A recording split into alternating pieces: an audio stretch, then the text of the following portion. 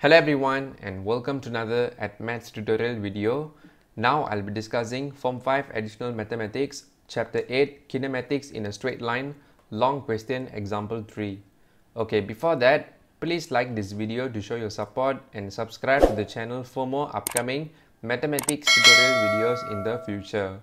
Okay, let me read the question now. The velocity of particle A, VA meter per second, is given by VA is equals to 12 minus 2t, and the acceleration of particle B, AB meter per second square, is given by AB is equals to 6 minus 6t, where t is the time in seconds after passing through O. The velocity of particle B when passing through O is 9 meter per second. So the question asks to find the velocity of particle A when particle B comes instantaneously to rest, the maximum velocity of particle B, and the time when particle A and particle B meet again. So this is the overall question. So I hope that you will attempt this question in the future. If you could manage to solve this question, a big thumbs up to you guys. But if you can't solve this question, no worries. I'm going to show you the step-by-step working and the solution. So without further delay, let us start to solve the question. Let us begin our discussion for the question part A, where we need to find the velocity of particle A when particle B comes instantaneously to rest. When a particle is at instantaneously rest, that means that the velocity will be becoming 0.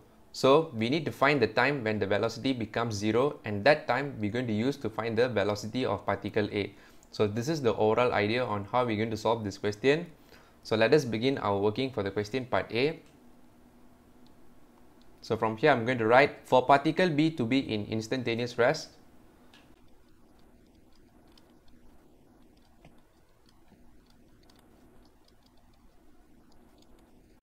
so from here your velocity of the particle B should be equals to 0. So let me box this.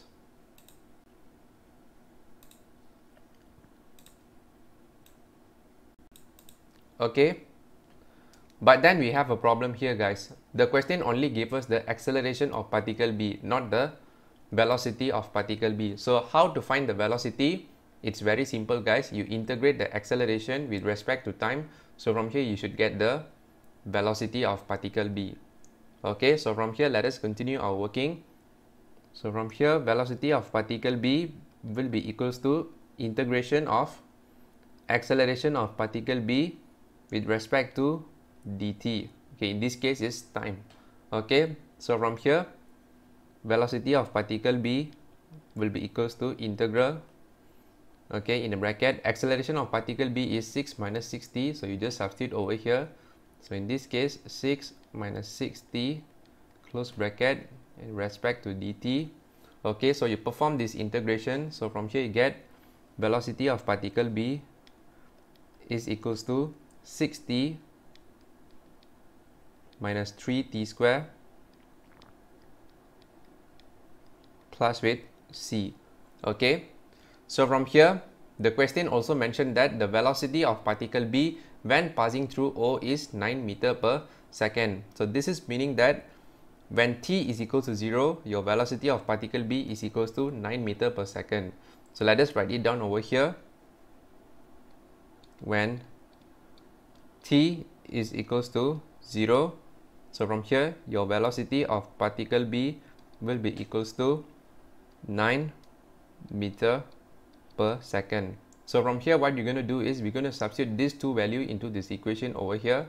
So from here 9 will be equals to 6 times with 0 minus 3 times with 0 square plus with c. Okay, please wait guys, so let me write this properly.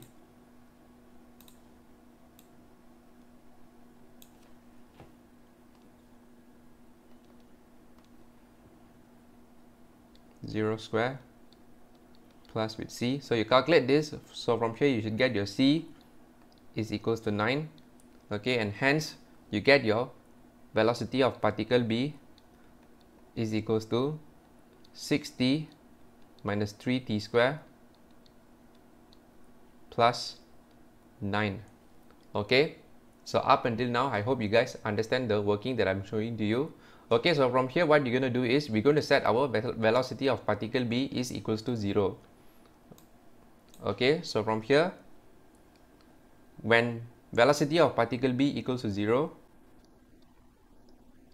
So from here 60 minus with 3 t square plus with 9 will be equals to 0.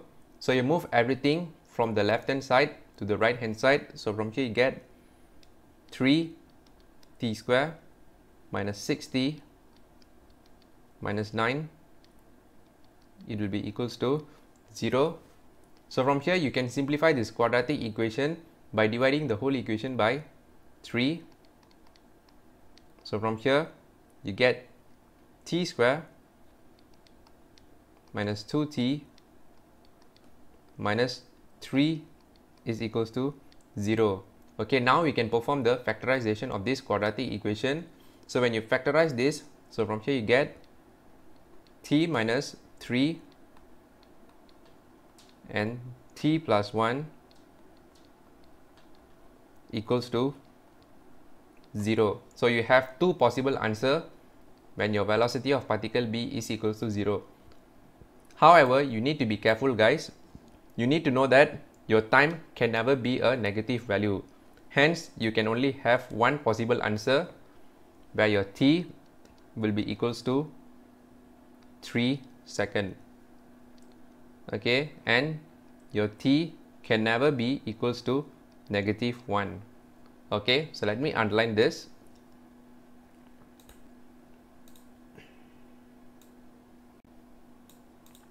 Okay, so once we get the time, so now what you're going to do is we're going to substitute this time into the velocity of particle A equation, guys.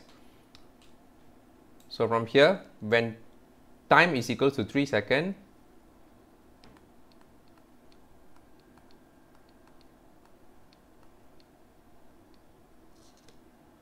so from here your velocity of particle A will be equals to 12 minus 2. Okay, now you substitute the 3 in this equation. So from here 12 minus with 6, so from here you get your velocity of particle A is equals to 6 meter per second. So this is your answer for the question part A. So let me underline the solution. Okay, so from here let us proceed our discussion for the question part B. For the question part B, we are required to find the maximum velocity of particle B. Okay, so to find the maximum velocity of particle B, so we need to differentiate our velocity with respect to time, and we need to set it equals to 0. Yes, it is similar to the turning point concept which you have learned in the differentiation. So that is the concept that we're going to apply here. Okay, so from here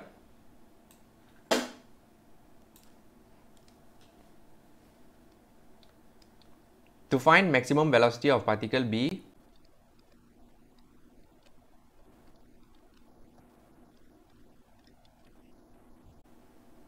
okay, so from here you differentiate velocity with respect to time, okay, and you set it equals to 0. Okay, like I said, it's similar to the turning point.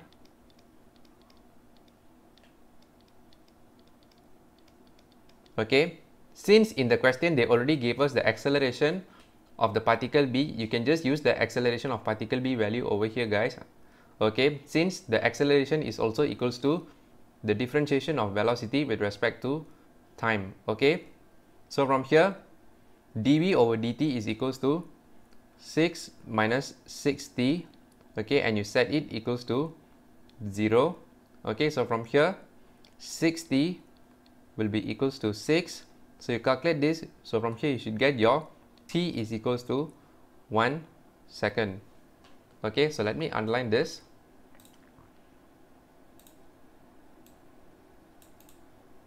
Okay, so once you get this time, so what we're going to do is we're going to substitute this time value into the velocity of particle B. So from here,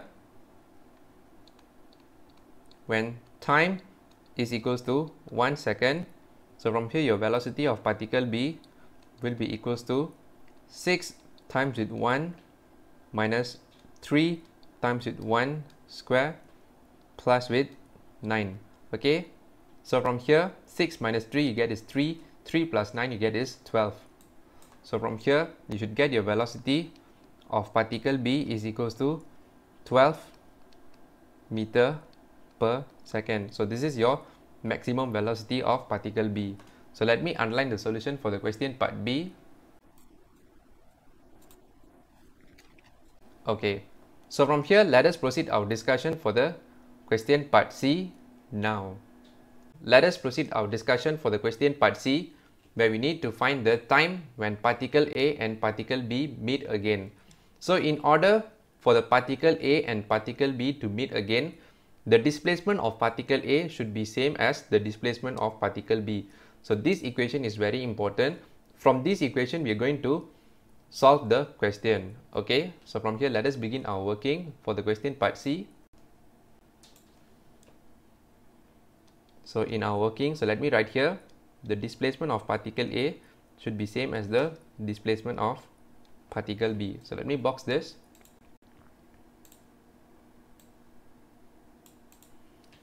Okay, so the step 1, what we need to do is we need to find the displacement of the particle A. So let me write in the working here, step 1, find displacement of particle A. So from here, the displacement is equals to the integration of velocity with respect to time. So from here, your displacement will be equals to integral of 12 minus 2t with respect to dt. Okay, so you perform the integration. So from here, you get your displacement is equals to 12 t minus with t square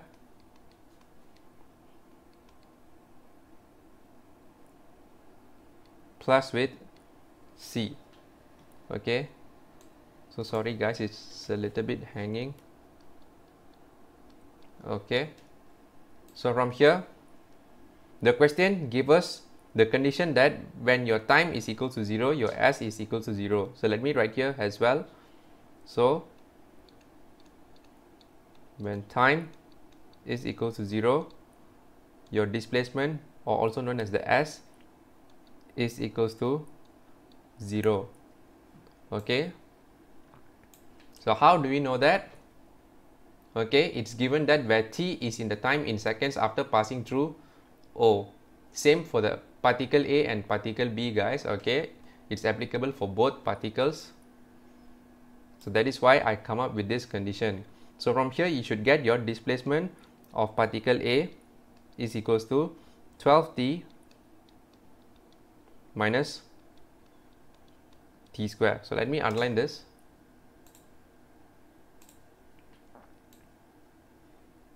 Okay, so once you get the displacement of particle A, so the next step is finding the displacement of particle B.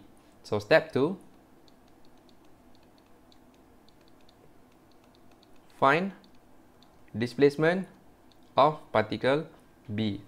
So from here, the similar concept, your displacement will be equals to integration of velocity with respect to time.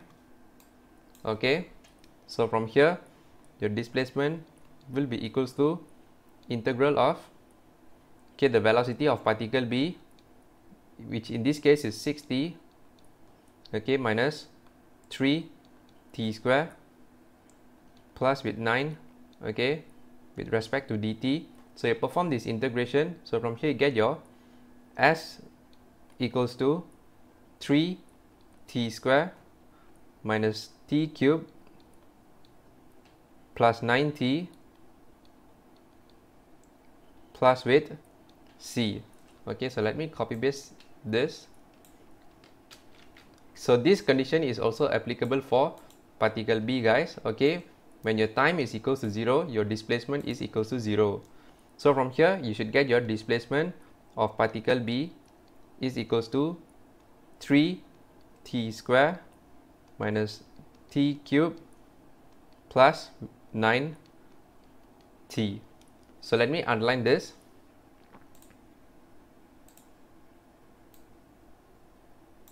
Okay, So once we find the displacement A and displacement B, now we can proceed for this calculation, guys, where your displacement of particle A is equal to displacement of particle B. Okay, so from here, as A is equals to SB, so let us write it down. So 12t minus t square is equals to 3t square minus t cube plus with 9t.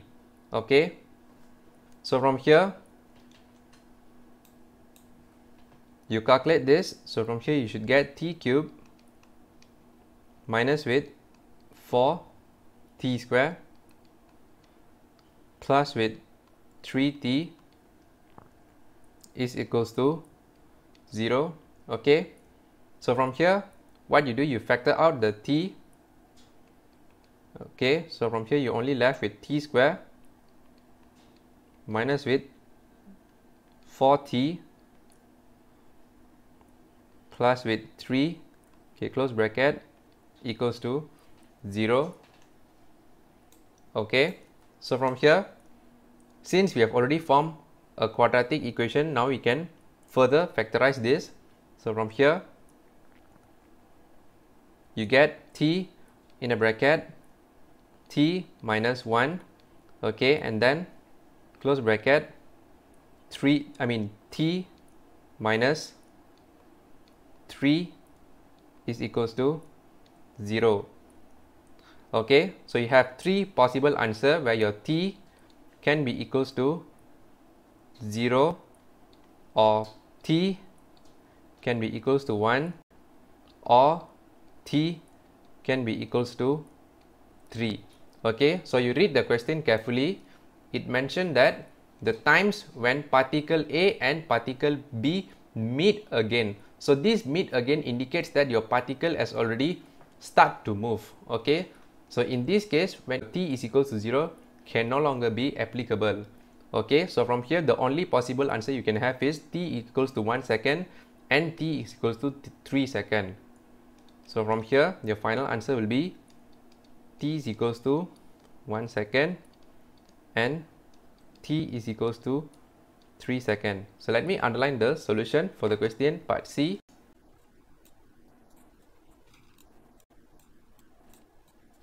Okay, so that is all for the step-by-step working and solution for this question. I hope you understand the full working that I've shown to you. If you like this video, please give your thumbs up. If you haven't subscribed to the channel, please subscribe to the channel and hit the bell icon for more upcoming mathematics tutorial videos in the future, and not to forget to share this video.